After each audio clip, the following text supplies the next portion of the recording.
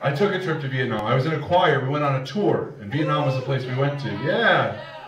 Yeah. And we got on the plane to Vietnam, and there was still first-class seating.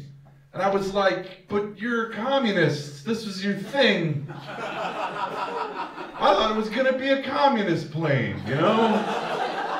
Everyone has equal seating, copies of Das Kapital in the seat pockets. Your neighbors listen to your conversations to snitch on you to the government. Maybe we run out of food and half of us starve. You know, a real communist plane. But it wasn't. Because Vietnam is actually not as communist of a country as you would think it was. When I got there, I ate at nicer restaurants than everybody else. Stayed at nicer hotels. I got a rickshaw ride through Hanoi. You know what a rickshaw is? It's a horse-drawn carriage where the horse is a person.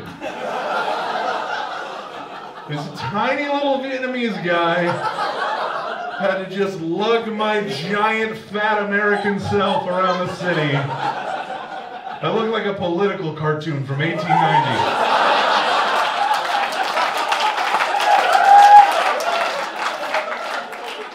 I got off and looked in the mirror. I'm like, have I always had this Carnegie Steel tattoo? Strange.